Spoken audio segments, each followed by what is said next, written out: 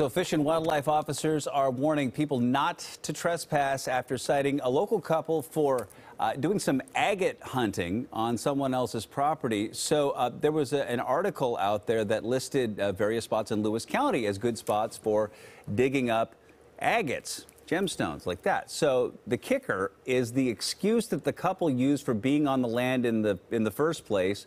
An officer found this note on the couple's car. They say, dog got loose. Please do not ticket or tow, because they were looking for their dog. The dog was named Teddy. Officers then saw the couple. They were digging down by a creek. They were filling their backpack with agates and then watched them come back to their car and then drive off. Well, turns out they had a 5-gallon bucket full of agates inside their car on private property, right? They didn't have a dog. The officer seized the agates as stolen property when he caught up with them and also ticketed them for trespassing.